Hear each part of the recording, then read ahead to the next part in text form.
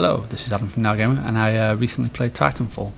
But I thought rather than do a video explaining why I like it, why I don't like it, I opened the floor to you guys, asked you guys on Twitter and Facebook and on the forum what it was you wanted to know about Titanfall. So I'm just going to go through some of the topics that came up, some of the things you wanted to know, and hopefully you get a better idea of what Titanfall is and whether you should get it.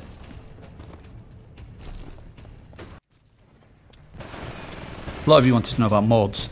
The beta that I had access to, and I assume is going to be the same for the closed beta that they're currently preparing. It had access to 3 mods, technically 4, but the 4th was more of a random selection of all the 3 mods available.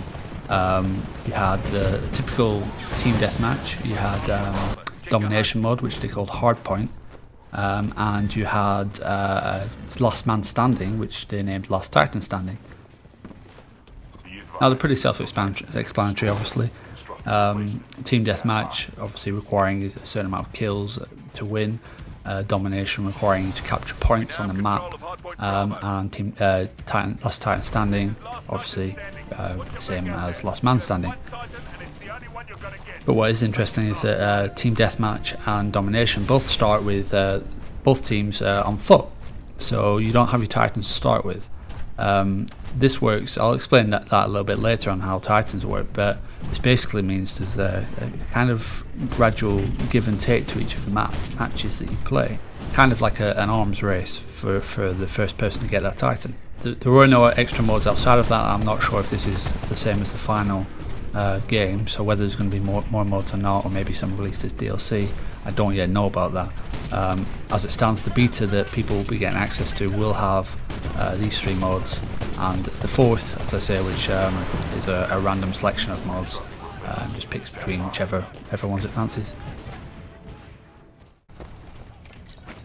Additionally, there was a tutorial. Some of you have asked if there was a training mode or a tutorial.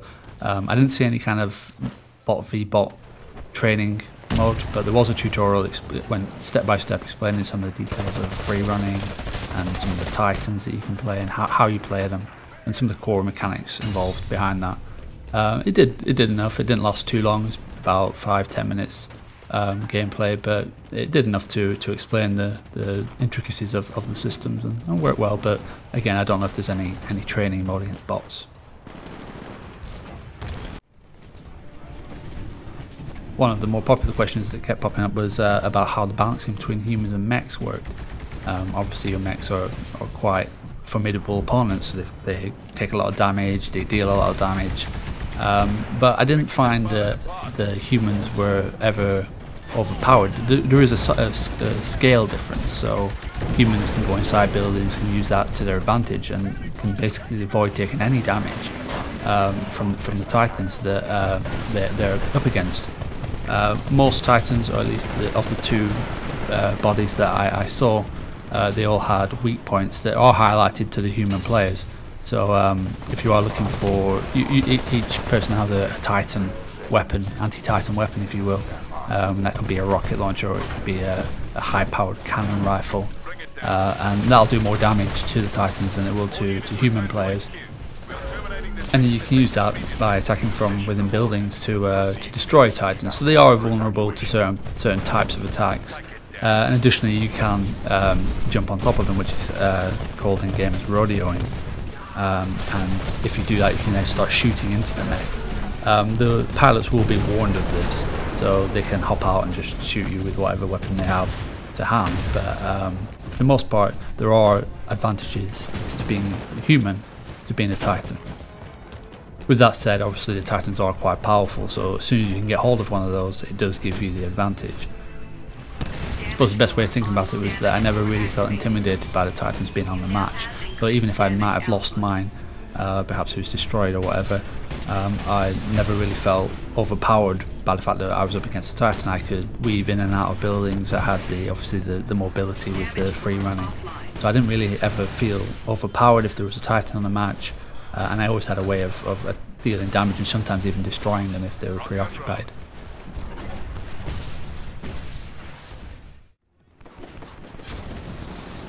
Going into a bit more detail about the Titans themselves, some of you asked about kind of restrictions you had on actually using those.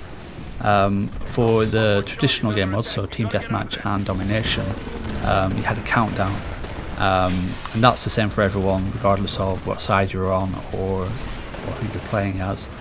But you can actually lower the countdown by killing people on the map. These can be either human players or AI minions, which you already know about. The AI, they'll walk around the map, they will attack people, but they're not very strong, they're not very capable. But they do knock off a second or two depending on the quality of the AI from your countdown. So they are worth hunting down and killing, because if you get a squad of them, you'll knock off 5 seconds. And it is a race to get that Titan. Human players will knock off a few more seconds on the countdown, but by and large, if you want to get that Titan first, you're going to have to kill as many people and minions as you possibly can. Once the countdown's finished, you can actually summon the Titan in, and this is activated by yourself, so if you don't feel you're in a comfortable situation, you don't want to waste that Titan, you can actually wait and use it whenever you're in a more secure location. Once the Titan's summoned, it'll actually stay there until you actually embark on it, so it is a stationary object and it can be destroyed once its shield has gone down. At that point, once you do embark, you'll get a new countdown, and you can stay around in your Titan for as long as you can keep it alive. It's not invincible, so you likely will lose it at some point, but it does work on the fact that if you get that Titan first, you're going to have the advantage and you're going to be able to knock the extra seconds off your second countdown. Additionally, there's a feature called burn cards, and you can collect these by killing people on the map. And I was never really sure how that happened, whether it was random or whether you had to do a particular challenge to get those burn cards, but some of the cards do allow you to activate in a game to reduce the countdown of your Titan. It's quite useful if you need to get hold of one sooner rather than later, or if you want to be the first person to get that Titan.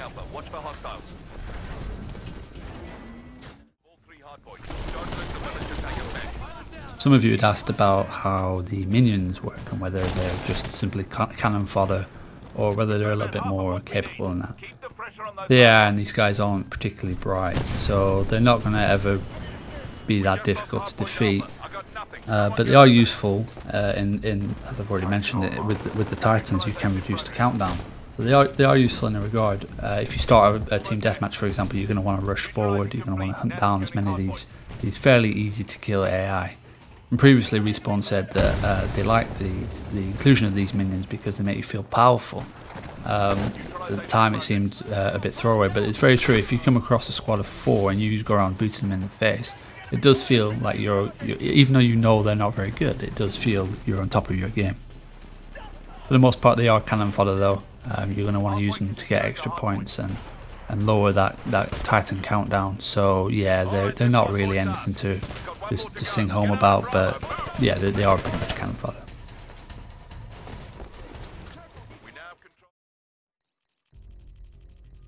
You probably expect customization and things like that in a game made by the guys who make Call of Duty, and there is some of that. You can customize both your pilot and the Titan that you want to use. In the beta there weren't very many options. For your pilot you can equip a selection of weapons, whether it's a sniper rifle, an SMG, a shotgun or an assault rifle, and there weren't really many options available in that. We only got to play until about level 15. You didn't get many customization options within that, but those weapons do have attachments that you can then add to those, presumably silencers, scopes and things like that.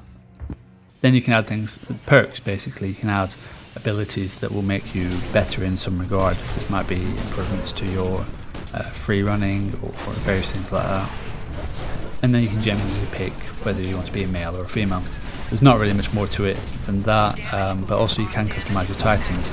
Here it's fairly similar in the same regard to customizing the pilot, in that you can choose which weapons you want to use, which secondary ability you have, and what kind of passive perk you want to use. It's hard to say right now how limited these options are, because obviously it is only in beta. They probably will include a handful more. As it stands, it is fairly limited, but I don't believe that's going to be the case for the final game. Weirdly, some of you did ask about the story. This is obviously a multiplayer only game, so if you're in it for the story, probably going to want to play something else. There is elements of it in there, but through the beta it didn't really give you much of that. Didn't see any of the cutscenes that they'd promised in the lobbies, so whether or not that's just something that they aren't including in the beta or not, it's hard to say.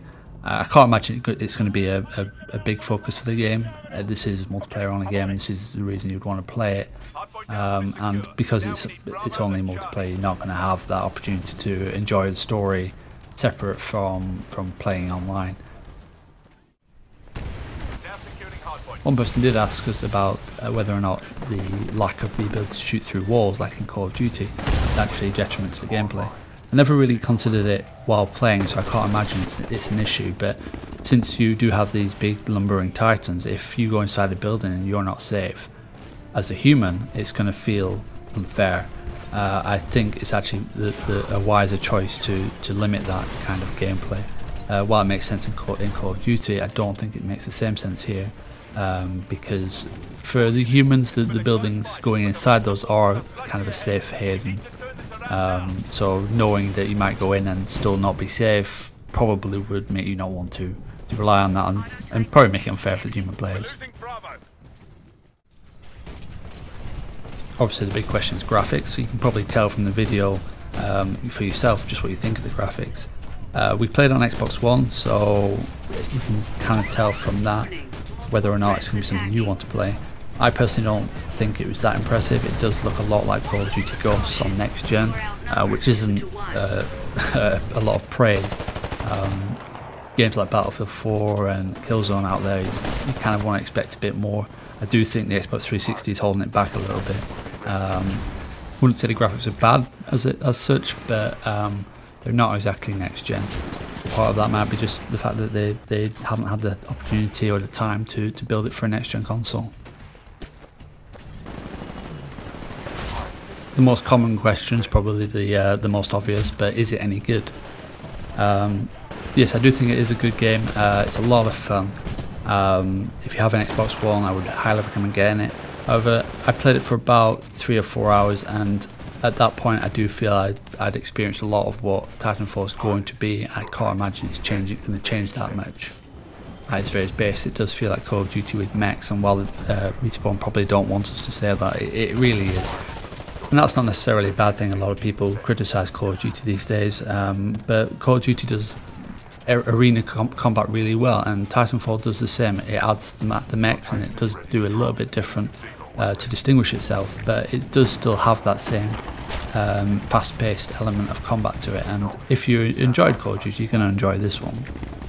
If, however, you don't have an Xbox One, then I don't think it's going to particularly convince you to want to rush out and buy one. It is a good game, it's certainly worth getting, but at the same time it doesn't feel like something that is new or different. Of course, it doesn't help that it's also on PC and Xbox 360, so if you have either of those platforms, you're going to have plenty of choices available to you anyway. As for who it appeals to, it is going to be more in the vein of Call of Duty for those fans who like a little bit more fast-paced action. If you're into Battlefield and you prefer a more open map with a lot more players, this isn't going to give you what you want here. It is only 6v6, and while that's not actually a negative point, although some of you might believe that's the case, it is limited enough that if you prefer something a little bit different, you're not going to get that here, I'm afraid. But all the same, it is a lot of fun. There are a lot of really cool features here, and really exciting moments, such when you first summon in your first Titan, or you jump out of a window knowing your robot is there, and he grabs you and stuffs you in his chest. There's a lot of moments in the game that are really built to last, and then make sure that you're going to enjoy the game. You could boot it over half an hour or 3 hours and still have as much fun throughout that entire session as you would any other day. But once you've played it quite a lot, you're not really going to get much more new out of it, at least from what I've played in the beta.